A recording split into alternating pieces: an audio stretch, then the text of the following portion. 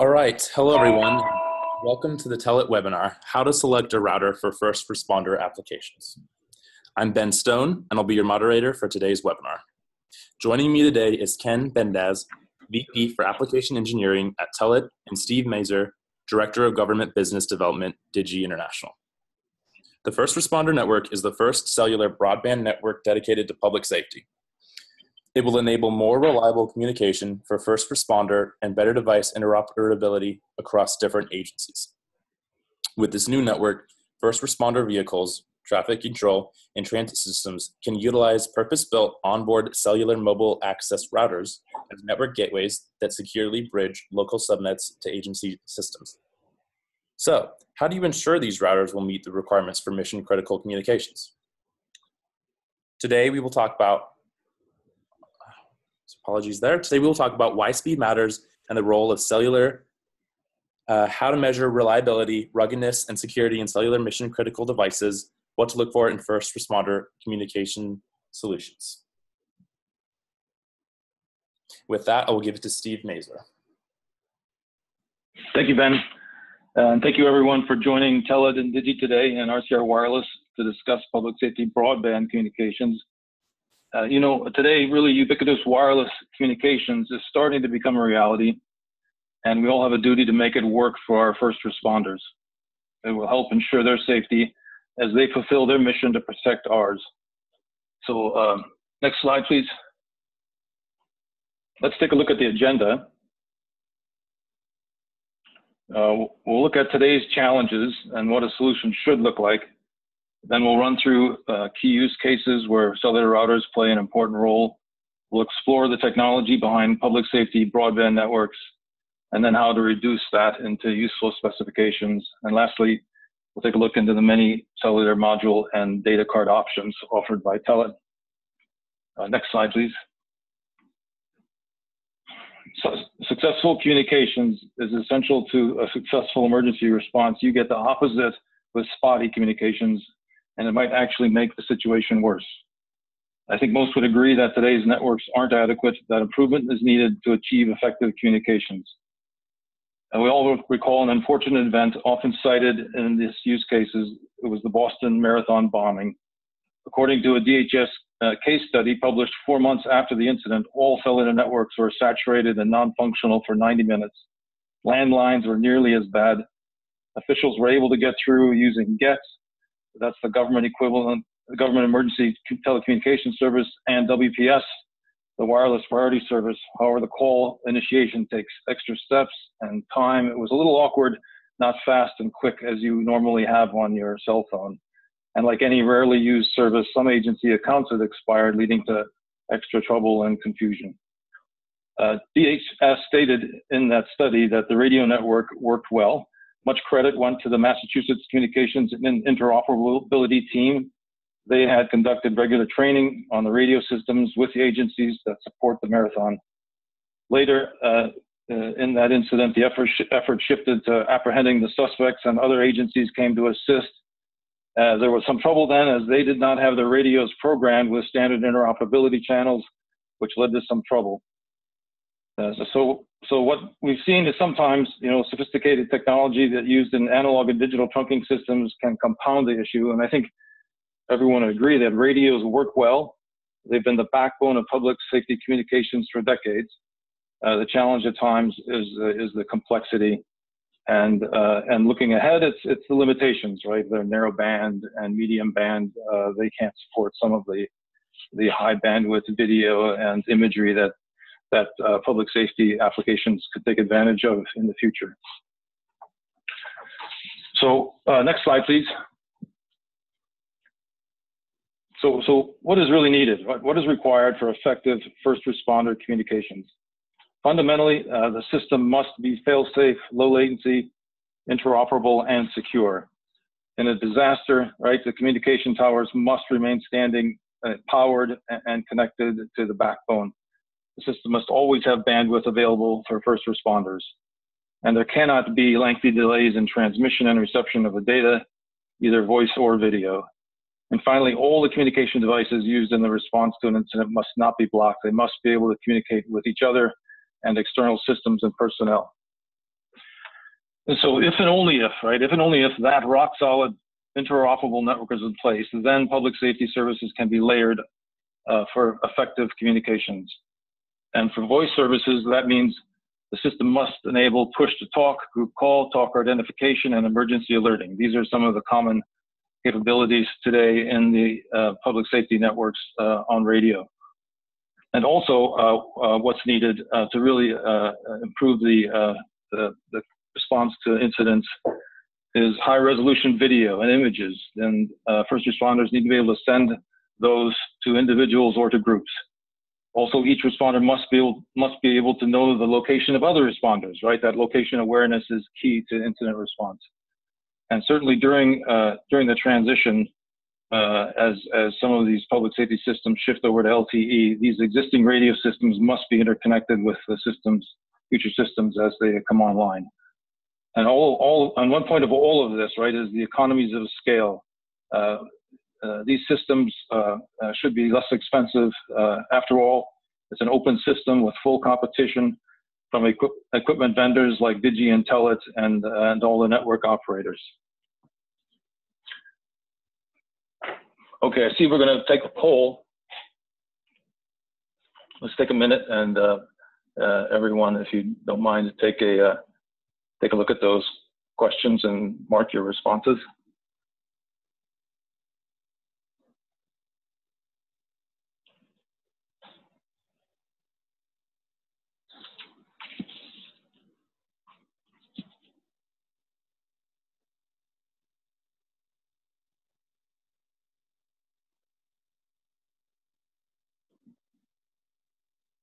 Okay, did you want to move on, Ben, or should we wait further? Yeah, we can just move on. I think it could be helpful to give everyone just a moment as you continue through your presentation. Okay, all right. Okay, next slide. Let's take a look at some of the use cases that are key to this public safety communications. One use case that isn't so obvious is transit, bus, and rail. Some large incidents may require evacuation. A mass exodus in personal vehicles would be futile in any case, many residents of large cities do not own cars. Partly this is due because urban cities are growing. People are moving into the cities. There's going to be more density of personnel. And one thing that is clear, though, after an incident, a best approach usually is not to move, to seek immediate shelter and not venture out. But of course, events such as the Boston Marathon, there are many visitors that need to find their way out of the city and away from the scene. So transit systems must enact emergency response procedures which require fail-safe communications. And what's happened on these transit systems, due to the advances in network equipment and services, most all buses now have onboard cellular routers which function as communications gateways. They support a multitude of systems on board. What a bus has become is really a mobile data center of sorts. So it's quite complicated and sophisticated and technologically advanced mobile platform. So coordination of this bus fleet is accomplished through transmission of the location of the bus and through voice communications with central dispatch. All that is done now through voice communications through routers on board the buses. There are still some radio systems out there as well, but more and more, what's happening is the bus agencies are putting voice communications through the IP network using voice over IP or even voice over LTE in some newer locations. So therefore, these systems really are mission critical. You must be able to access these systems on board the bus, and they need to run on a fail-safe communications network. Next slide. Another interesting use case is traffic management, right? In these larger cities, they're often, it's congested.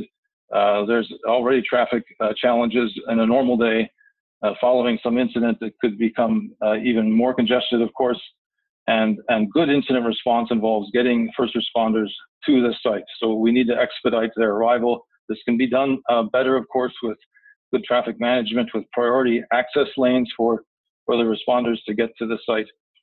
Also, there are some secondary benefits to those in the area that can be achieved if they're properly notified of the incident using message signs, and then also traffic flows could be managed such that that they're prioritized to help citizens and residents avoid the area of the incident. So similar to transit, what's happened in these systems is the intersection controllers. If you notice in an intersection, there's usually a cabinet there, and in that cabinet there's a cellular router, right? It's no one's running wires anymore, except fiber, of course. But for most intersections, there's a cellular router, and sometimes the cellular communication link is the primary link, right? It's not always the backup. Sometimes it's the primary, just because of the cost of running wires. So to make sure that that system runs well in responding to an incident, you have to provide, a fail-safe network for those intersection controllers. So here again, we're looking at running on a public safety broadband network for not personnel, but for the city assets, right, that are used in managing the normal systems within the city. Next slide.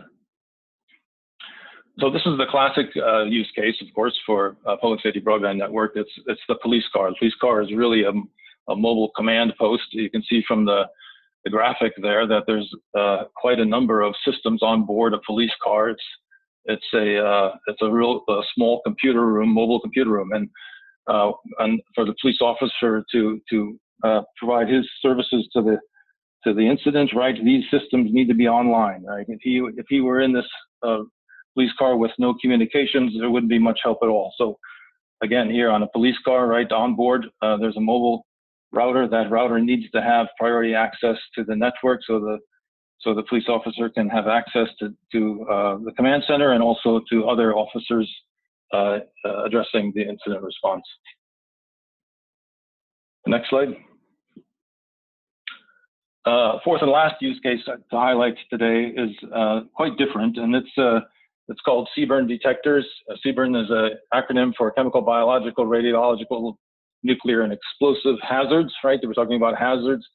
There are systems out there today that have these sensors all packaged into one device. They communicate wirelessly.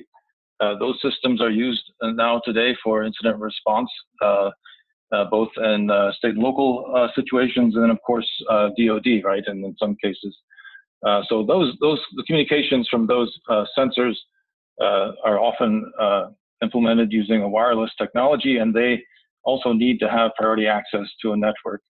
The technology has advanced significantly with M2M and IoT type services, and in this case, it's a very small, typically a Cat1 cellular device. Cat1, for those who may not know, it's still LTE. It's just low bandwidth, right? And with low bandwidth, you get low power, so you can have years and years of battery life on a cellular device that's not transmitting a lot of data, which is perfect for that application.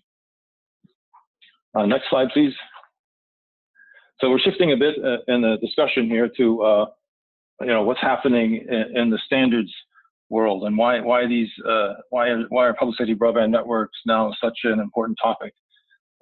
What's happened is really through the standardization of LTE, which you all have in your cell phones today. I mean, why does your cell phone work on any network operator and around the world? It's because of a global standards organization called 3GPP. It started in the late 90s with a vision for wireless internet.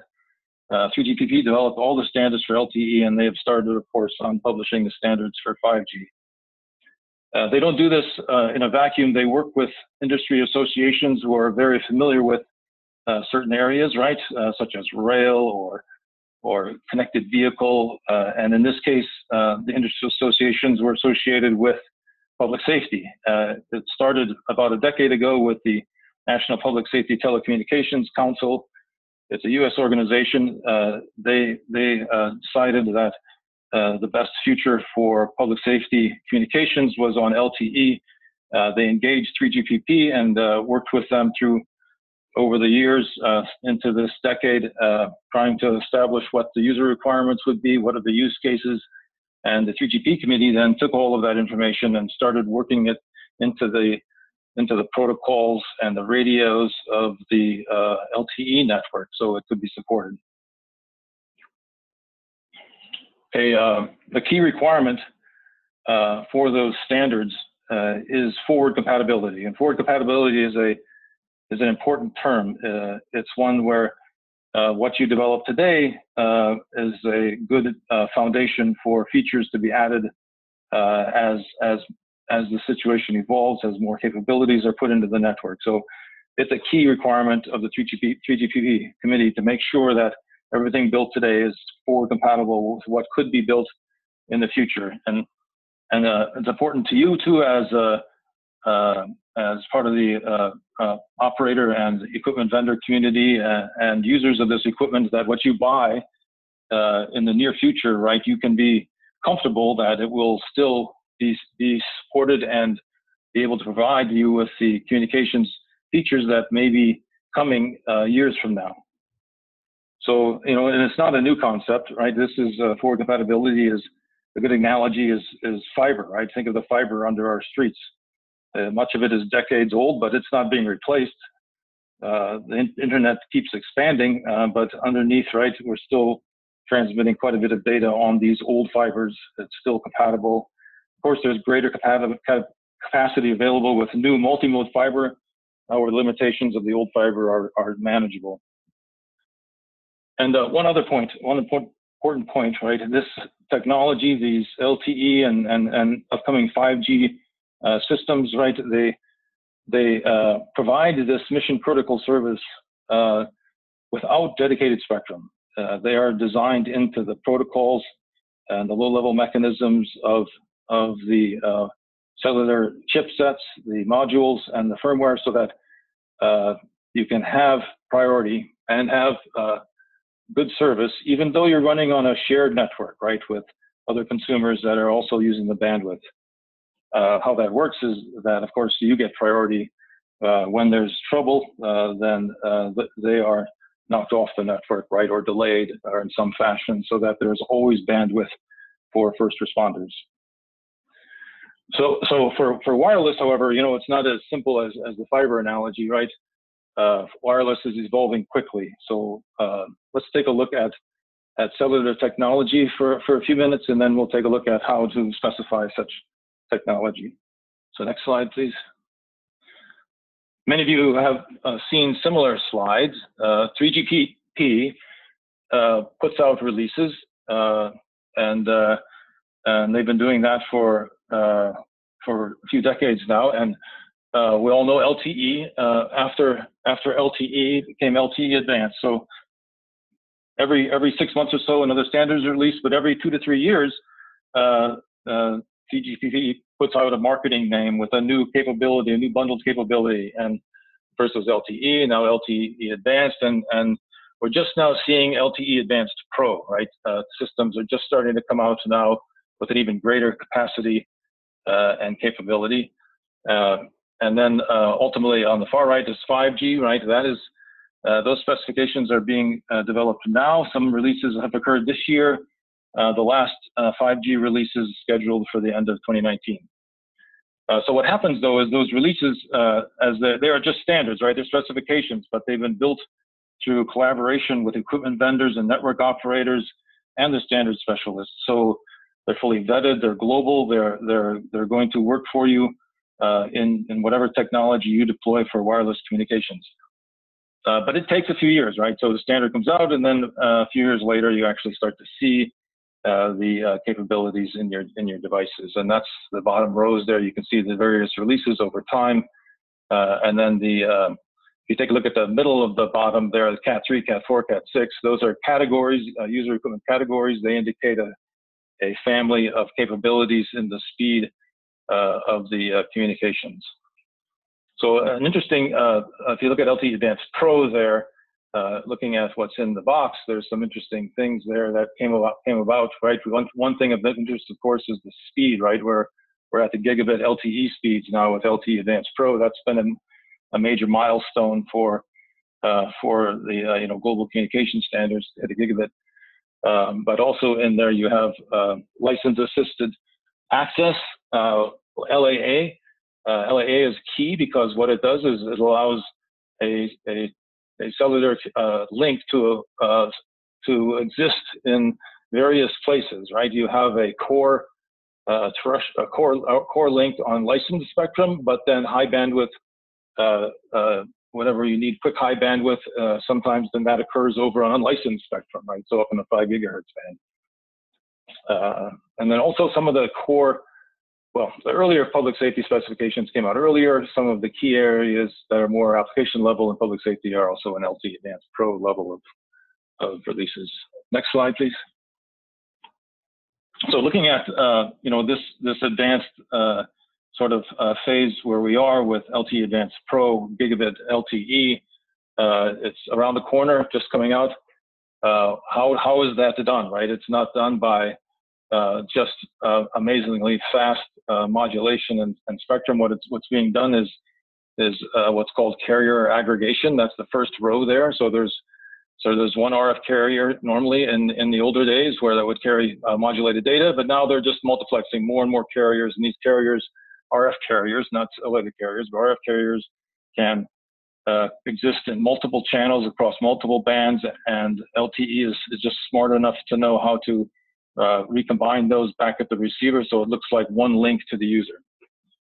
Also on the second row, the modulation is becoming more and more dense, allowing more data and a faster transmission speed.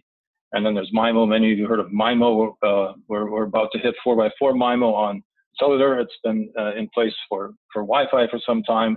It's a great technology and invention for improving speed and resilience in rough environments. And then the fourth way, how this is all happening, because spectrum, right? The FCC is just pushing forward more and more spectrum, auctioning it off both to licensed and unlicensed users. That's been a boon to improving the speed of cellular technologies. 5 gigahertz is unlicensed band. 3.5 gigahertz is just finishing up its allocations. There'll be some unlicensed there, some licensed. 700 megahertz. Band 14 became available, 20 megahertz recently, and then also 600 megahertz, right? A huge spectrum band was auctioned off earlier. Next slide, please. So when you look at the releases, right, what is happening in the 3GPP area that is so important is that they have put into these 4 releases the bulk of public safety, and public safety is really at a basic level, it's commonly called mission critical services. It's part of a family of protocols and capabilities built into the LTE standards. And it started with release 12, and probably a little earlier, some of the multicast bearer technologies were built into the networks earlier than that. But release 12 was really the first public safety. You have proximity services, group communication, some of the bare basic elements to be used in subsequent applications. And release 13, mission critical push to talk was standardized, and also group calls, right? So one to many, and some of those key areas for responding to incidents. And mission critical data, mission critical video, right? Those are all new features that we all look forward to being able to use on these public safety networks. They were basically spec'd in release 14, and release 15 is just about done. I think the majority of it was finished in March, and it's more of an application level. And in this case, there's a lot of internetworking, right? The committee is making sure that even though with LTE, as it develops and becomes more prevalent in public safety applications, that there will always be a connection into the radio systems. The radio systems have been a key part of public safety over years, and they certainly will be around for a long time. Next slide, please. So all that technology, all that work, right, it's being done on a global scale.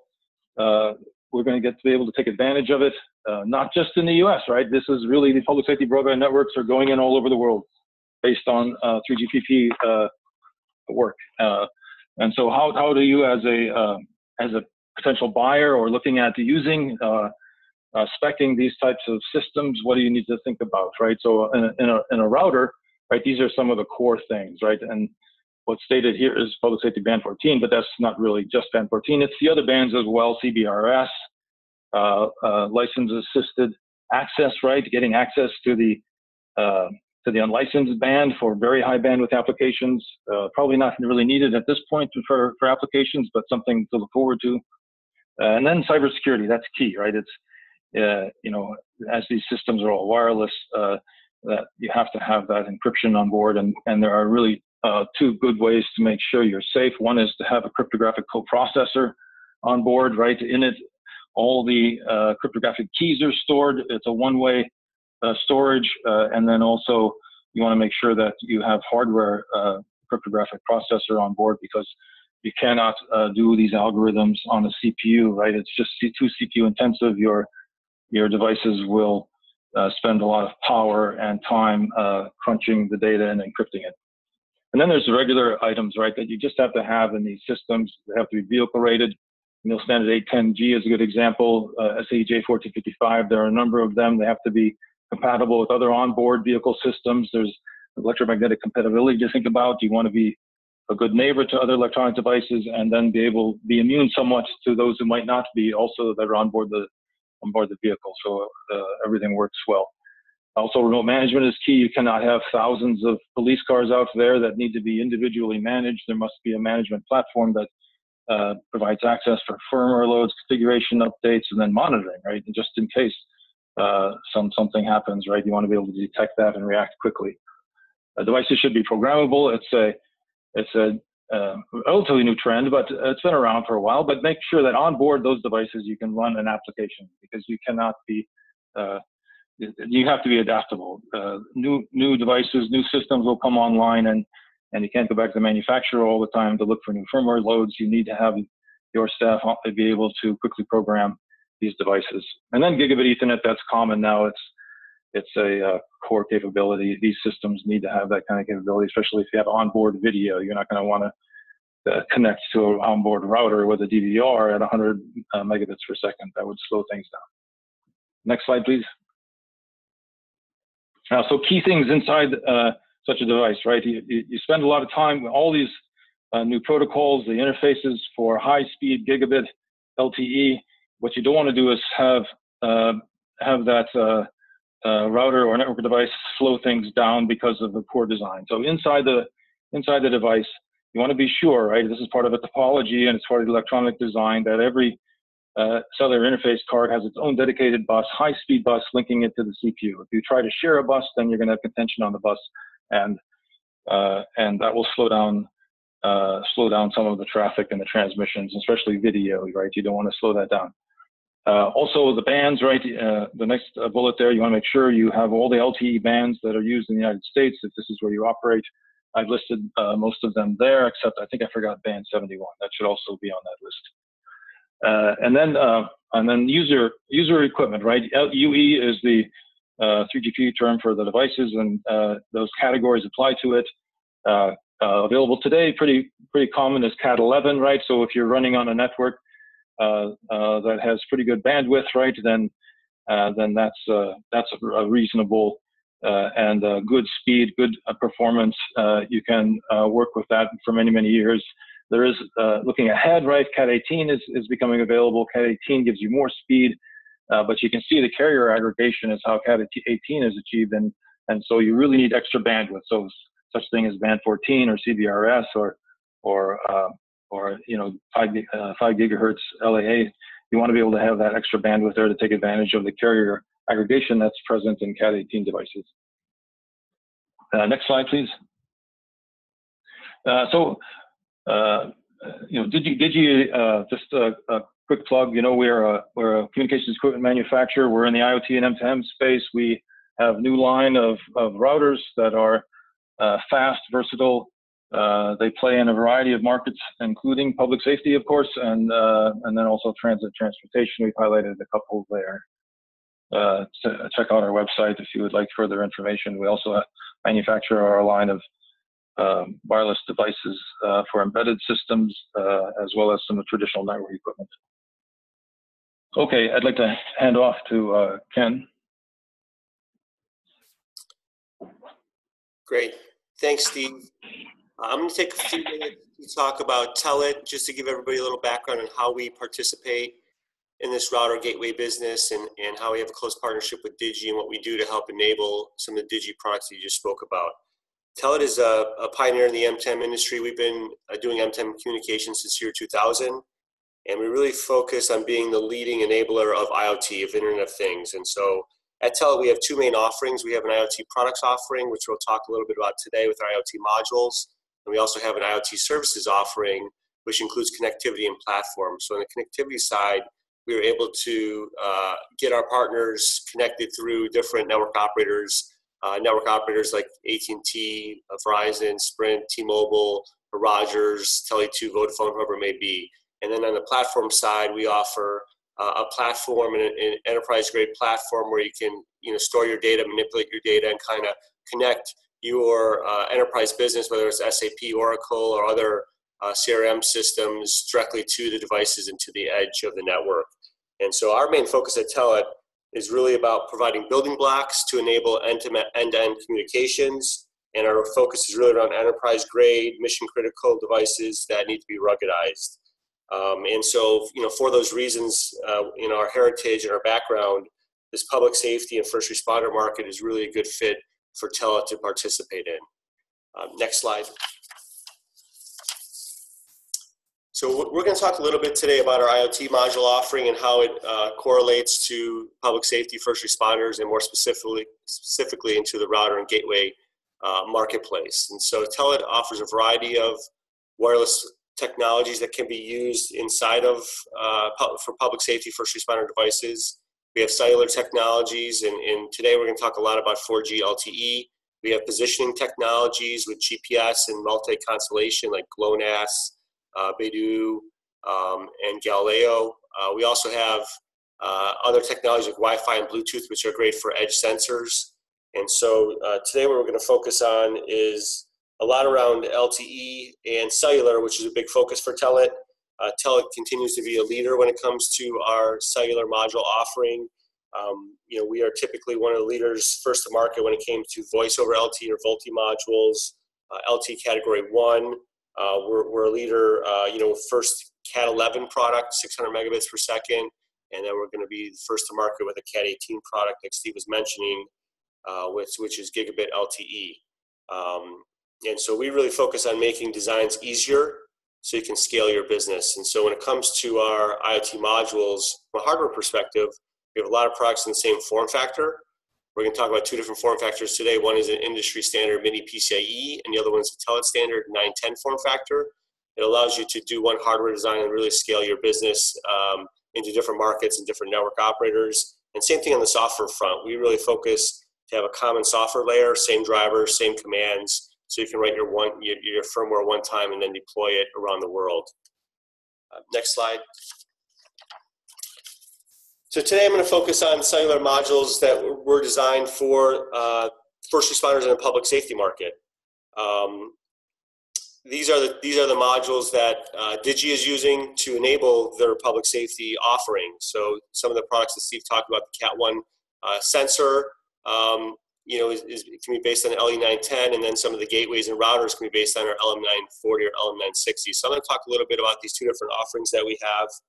A couple key parts here. Steve did a really good job of explaining how 3GPP is really important, because 3GPP is a standard-based. Some of the public safety offerings in the past have been proprietary and were not scalable. They were not scalable to many different network operators. They weren't scalable for different regions of the world or different countries. And that's all changed with release 12 of 3GPP specification and moving forward. So you can now do a single design. You can have multiple carrier support, and you can also deploy around the world. It's really going to help make public safety and first responder ecosystem a lot more robust and grow a lot faster, which is really good news. When it comes to pre-certification is really one of the main value adds that Telit offers. So what we do is we design a cellular component that's compatible with the different network operators and 3GPP standards. We also go through regulatory, which is FCC and IC, certifications, the industry certifications with PPCRB and GCF, and then the network operator certification. So we'll take these products through, the AT&T approvals, Verizon, T-Mobile, FirstNet, Rogers, Bell, Telus in Canada, and also global certifications. So we'll talk a little bit more about that later on. Can move to the next slide. So what's Telit's concept for public safety? Like Steve mentioned, it's bigger than one band. It's bigger than one network operator. And so when we're designing our public safety products, which we'll talk about, the LE910 and LM960, they do support band 14, which is extremely important, but they also have other bands that are supported. We have multiple network operators support in single products. So we're trying to really help the ecosystem scale by providing options. The option is design once, deploy multiple products in multiple regions to multiple carriers. And then when it comes to technology options, a lot of the cellular modules in the past just supported data. And data is important for a lot of different use cases, but when it comes to first responders, voice is also important. So we have our public safety modules supporting VoLTE, which is voice over LTE, so you get data and voice support. You also get the SMS text messaging support. And then also very important is GPS or location support. We have built-in GPS and assisted GPS location support.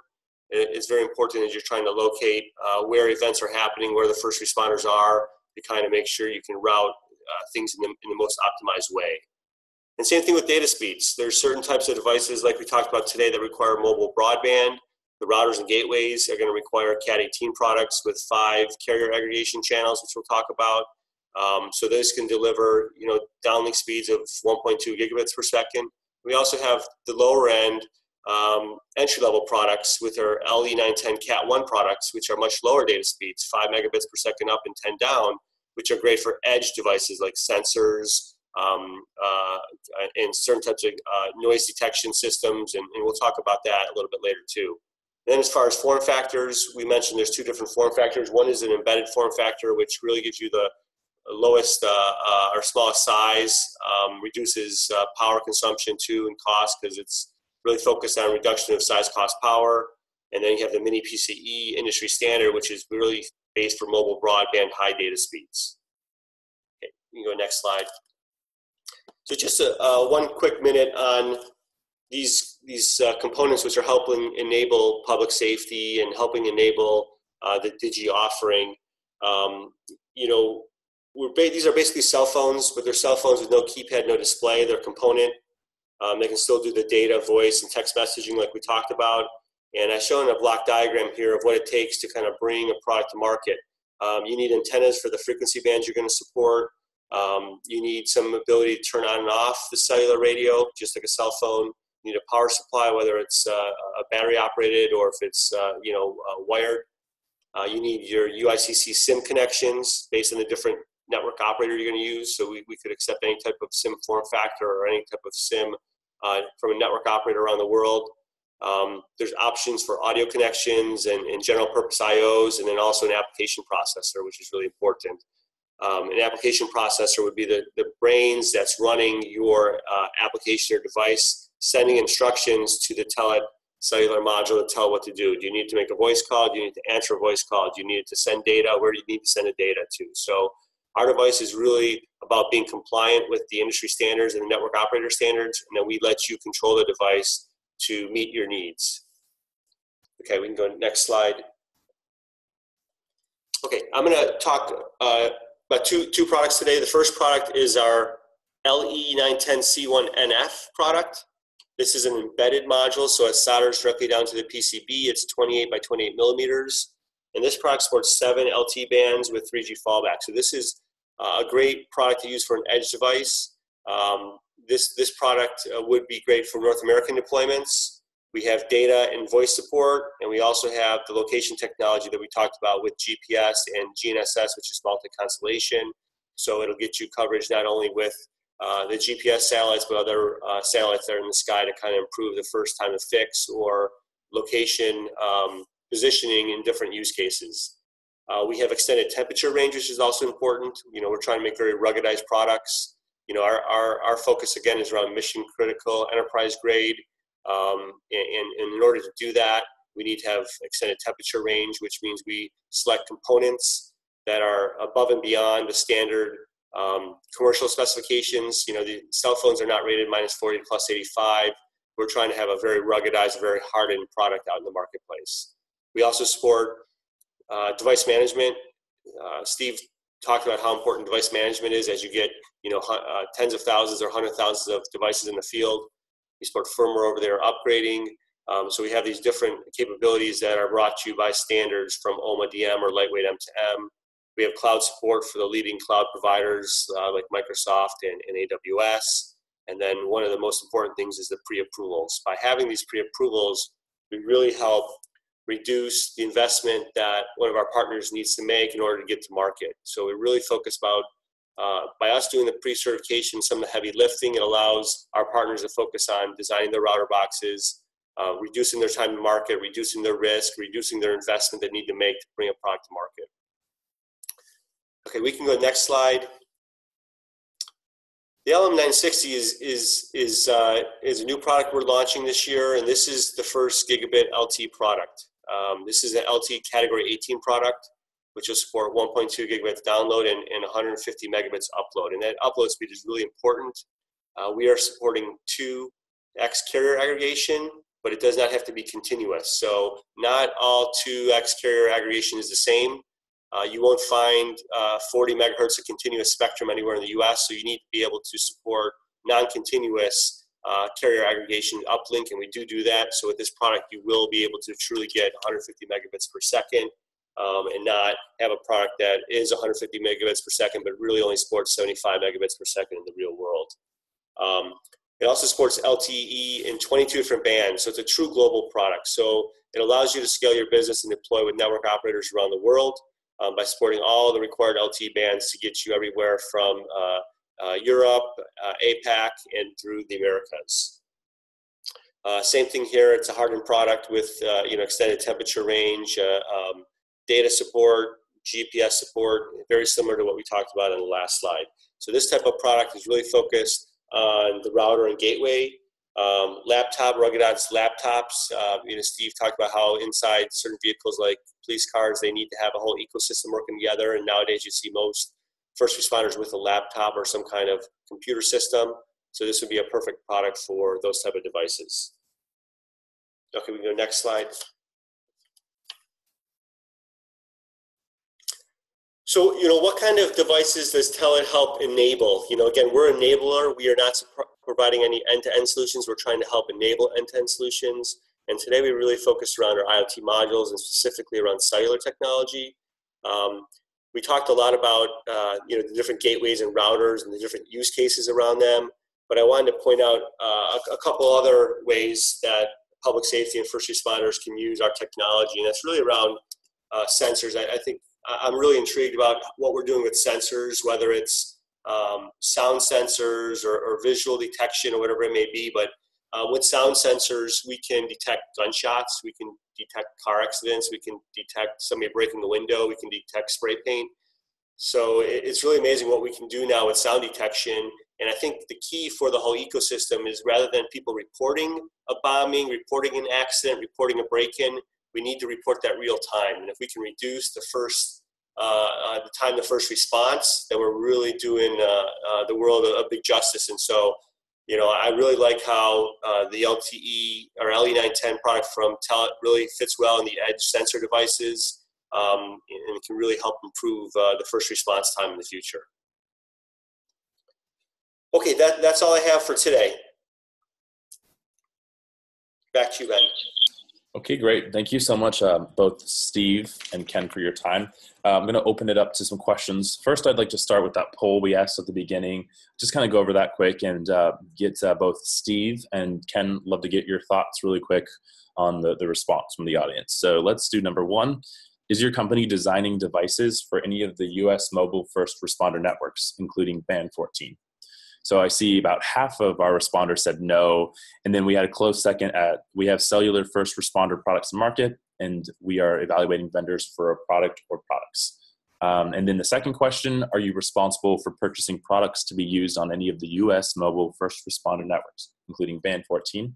Similar again, 69% said no. And then after that, we had, I have started looking for first responder product vendors. What are your thoughts on this? Well, I can start real quick, Ben. I think the big thing here is that this is new technology, the 3GPP with public safety. And so this is what I would expect. This is the reason for the webinar today, to kind of educate the ecosystem in the marketplace and what's becoming available. And so I think if we took this poll 3 or 6 months from now, it would change greatly.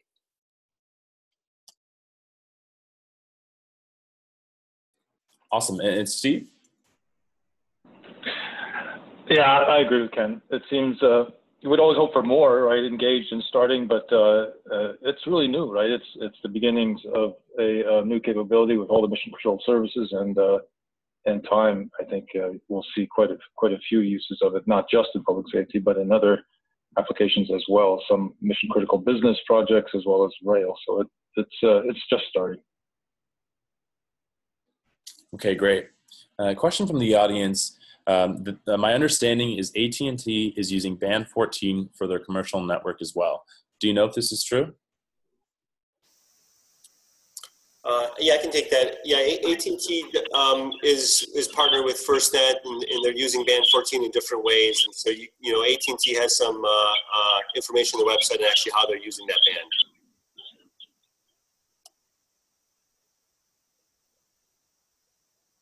And Steve, do you have any insight on that?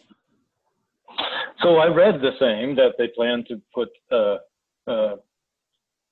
regular users as well in Band 14, but you'd have to ask AT&T. You know, I don't represent them, so it'd be good to talk to them. But even if they did, right, I think it's fine. Well, as I mentioned earlier, the protocols, both on and the firmware, are built, right, to be able to work on shared spectrum. So it doesn't really matter. Once there's an incident, those select users, right, which would be some small subset of the overall population of the band, are going to get priority access, and everyone else won't. Their radios will automatically back off, and whatever they may be needing to send, if they don't have priority, then it will stay queued in their cellular device until the network has enough bandwidth to service them. Great, thanks both of you. How long does it take to design, test, and certify a product for use in a mobile network environment like Band 14 or similar network? Yeah, I can start with that one, Ben. If you don't use a pre-certified module, if you would try to use a chipset, you could be getting into a two-year effort. With using a pre-certified module, it really shortens that design cycle. Typical design cycle is typically 6 to 9 months. What we'll do at Telit is we'll try to work with you to understand your needs, make sure that we're architecting the product design to meet the antenna requirements. We provide design reviews, both Gerber and schematic, to try to reduce risk and get you to market in those 6 to 9 months. Awesome. And again, Ken, does your company offer support for designers and OEMs to integrate end products based on your modules? Yes, that's what we do. Is being vice president of our application engineering team, I have a few different roles and responsibilities. One of them is network operator certifications, and then secondly is product selection and product integration support. So on my team, I have hardware and firmware and antenna people that'll help customers through the design cycle. Great. And smartphone and tablet manufacturers spend millions to get a product certified to operate with mobile networks. Should we expect similar costs for getting a product to market using Digi routers? Steve? We take advantage, right, of what Telit produces. We build the rest of the router, but we've been doing it for 30 years. So there's a lot of heritage there.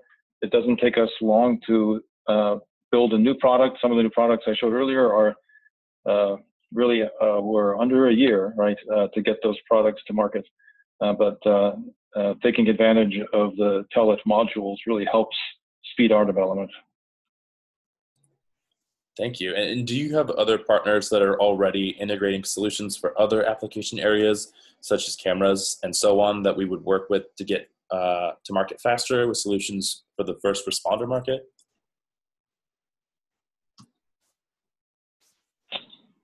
Well, so we provide that communications gateway, right? In this case, mostly in the public safety market, there's all sorts of connections that are made on a bus, on a rail car, in a traffic cabinet, and often it's any IP-based device, right? We make sure, right, that things can get routed to and from it, that there's security, the firewall, all of that, so they're protected behind the device, and anything that's an IP device, it's pretty fast, right? And getting on the network and integrated into the system.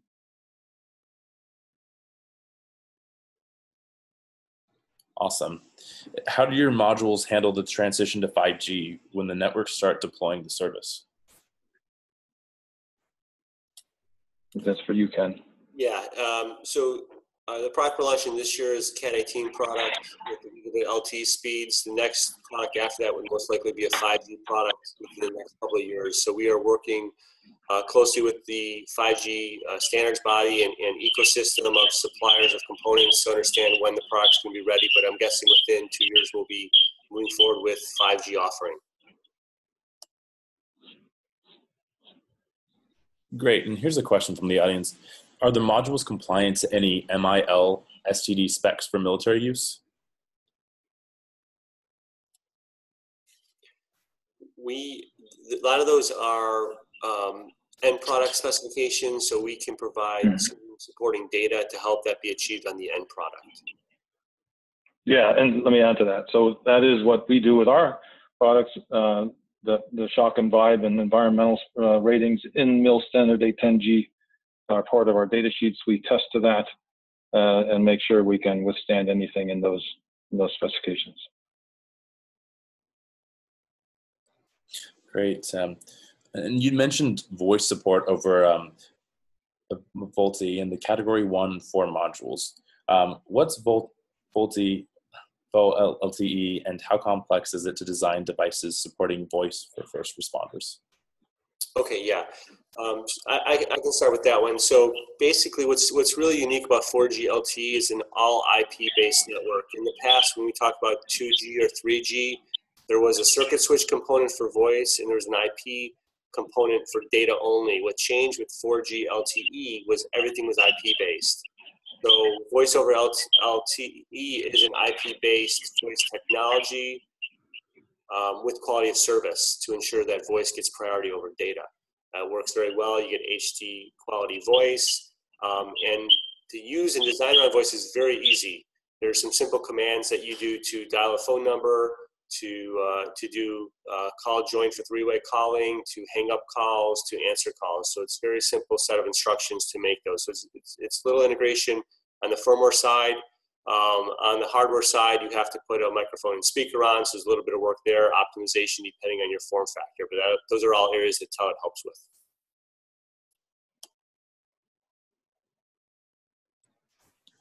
Great, thank you. In the future, how will cellular networks stay up when faced with overwhelming demand, such as during the Boston Marathon bombing? Sure, I can address that. I did a bit earlier, but what happens in the network is only those users with priority are allowed to transmit, and the network, those new protocols that are going in now, and some are already in place, of course, but they just force a back off right onto every other device, such that whatever they might be thinking to do, they cannot. They are told to remain quiet. They don't even transmit, right? And that keeps the RF energy off the network. The benefit of that is, you know, when you have a sort of a managed throughput providing data, providing access to a limited number of users, right? And the network doesn't saturate, right? When the network saturates, the throughput just drops down to a very low level and no one gets service. So it's the worst situation. So in this situation, when there is an incident, those select users will be able to get to the network. They'll have good performance, good throughput, and then whatever is remaining, right, will be used for non-priority users.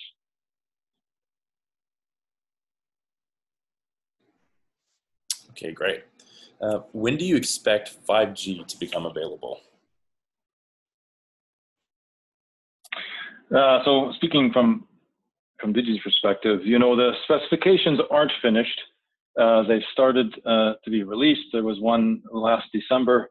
There's 3 more. The last one is in 2019. So you'll see some products coming out next year, I suppose, on 5G. There'll be limited functionality. They might be point-to-point. They're not going to be general purpose 5G. It's probably a couple of years from now, I think. I mean, Ken, do you see it that way? Yes, Steve, I agree with you. Yeah.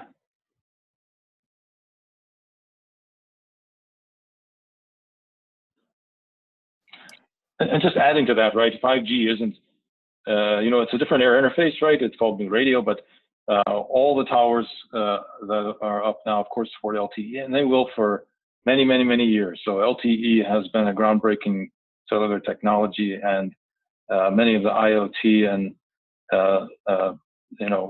machine-to-machine protocols, and of course, all the phones we have today, all of that is going to stay up and operational for many, many years. I couldn't say when, but there's just a huge base of users out there on LTE.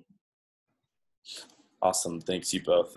And to that end, what about IoT? Does it play a part in the future public safety applications? Yeah, absolutely. I think I showed that Seaburn example, but it's going to grow and grow, right? And some other examples Ken mentioned, right, for gunshot detectors and other things, but with 5G, right, there will come device-to-device communications, some more capabilities, but even before then, right, as you can imagine, police responding to an incident where they'd like to integrate the building management system, right? That's a machine-to-machine type application, and also critical infrastructure. There's plenty of sites around, at least the United States, that need to be monitored. Those sites cannot have spotty communications. They must be on some sort of mission critical application. So they're also an IoT based application.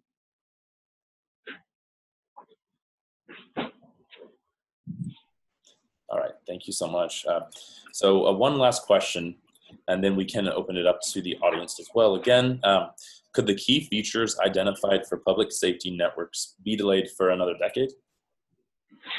Yeah, so that comes up, right, where you know, as some of these networks have come out of the standards organizations and started to be implemented, folks wonder, right, you know, is this going to continue, right? Are we going to get to see the benefits of all of this technology and devices and systems deployed in the years to come? And at this point, it's inevitable, right? It's happening. It's been going on for years in the standards committee. The whole equipment vendor community and network operating community is behind it. That I mentioned, you know, that public safety is just one slice of a solution, right? That is part of what's called mission critical services. That's in the standards now. So there's even a railway specification that application that's running on mission critical services. So there'll be interoperability on positive train control, right, through cellular networks. And look at connected vehicle, right? There's vehicle to infrastructure. That's all mission critical. So it's there now. It's going to happen. It's just a matter of time. Great. And Ken, would you maybe provide just some closing statements on that as well? Sure. Yeah. You know, I don't think I have much to add, you know, beyond what Steve said, but you know, the ecosystem is going to continue to grow. It's really focused around more edge devices that can interact. You know, like we talked about the sensors. I think overall, you know, where we're going to be in 3 to 4 years from now will show that, you know, it's not going to take 10 years. I think we're going to make a lot of progress in the next, you know, 24 to 36 months. So if, you know, if we're talking again in a couple of years, it's going to be a huge ecosystem, and we'll be taking the world in a better place. Great. Well, that concludes the webinar today. Thank you both so much, Steve and Ken. Really appreciate your guys' time today. And thank you again to the audience as well. Take care. Thank you, everyone.